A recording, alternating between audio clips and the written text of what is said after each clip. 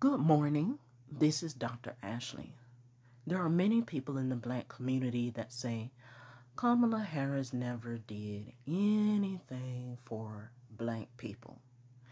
These are the same people who do not have their facts straight on the Justice Ketanji Brown Jackson and Lockheed Martin ruling. These people seem to want a free handout and a free pass because they're black.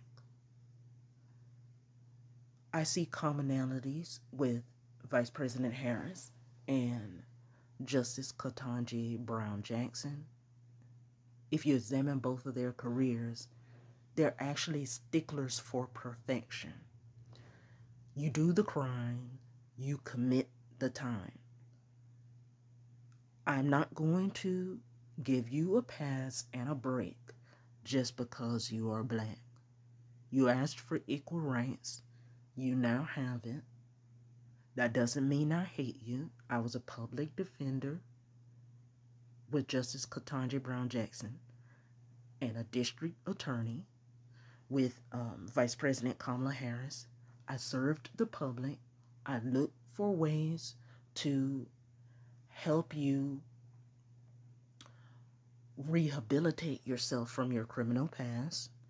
Vice President Harris instituted the Back on Track program for Alameda County, in which low-level drug offenders can complete a workforce training program. And if they successfully graduate from the workforce training program and don't reoffend within a certain amount of time, their records were expunged. That's what Vice President Harris did as, I believe, District Attorney of Alameda County. That's definitely doing something for black people. Also, she was the first state attorney general in the entire country to institute body cameras for police officers. She was the first state attorney general for 50 states and 4 livable U.S. territories, and the 53 other state attorney generals followed her lead. This is why she's vice president, because she has done things for black and brown people. It is a lie that she has not done anything for black people. Yes, the people who are saying this, again, want free handouts. If you examine, and they don't like that Justice Ketanji Brown Jackson and Vice President Harris did not marry black men.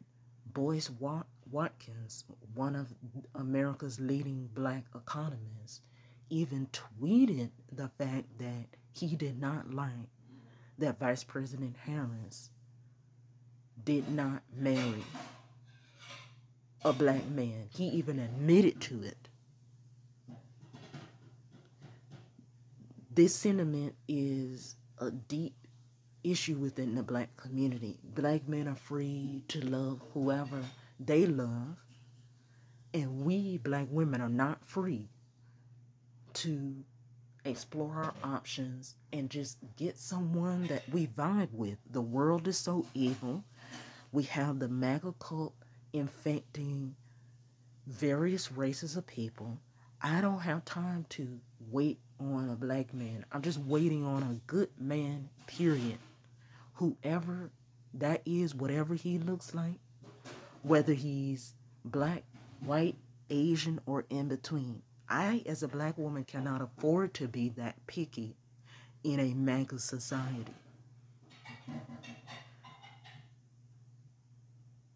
This is a problem. She deserves happiness. She deserves to have a good person by her side as a husband. Any black woman, any black man, any person deserves the same. If you look at Justice Ketanji Brown Jackson's record prior to entering the Supreme Court, she, ruled against white people. amidst black people when it comes to labor rights. Basically saying the same ideas. I'm following the strict. They're a stickler for following the law and owning up to your crimes. And I noticed something on even the NAACP's website when they recounted Justice Ketanji Brown Jackson's record. Even they were saying, "Oh, she was a little bit too harsh on the black people." And they didn't like that part of her record. This is her job. You ask for equal rights. You show up to court prepared like everybody else. So, really, these women have just been doing their job, and they've been helping their people when they can, and they don't get credit for that. Vice President Harris earned her spot as vice president. She just happens to look the way that she does, and she happens to be married to the person that she is married to. If Vice President Harris was a white woman, or even more so a white man, majority of Americans would be saying, "Oh yeah, she's the body camera lady. She definitely deserves to be vice president. I see why they picked her."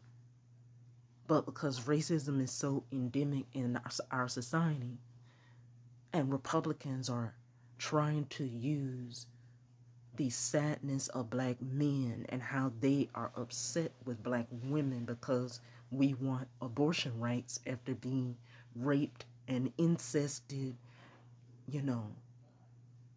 in the black community. I'm sorry, we don't want to father a raped child, and a lot of black men just want to run up the numbers. They're upset that Vice President Harris supports us in that endeavor. Don't even care about being a good dad, a good father, anything. And I'm sorry, some people will just have to be left behind.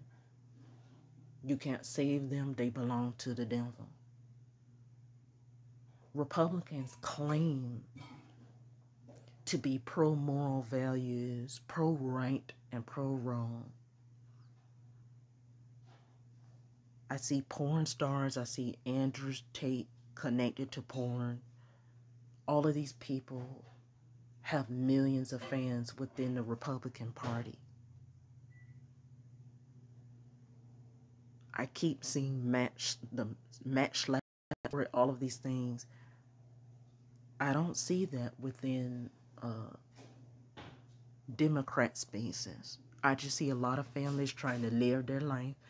It doesn't matter whether you think, "Oh, that's a gay family, they're perverted." They're not.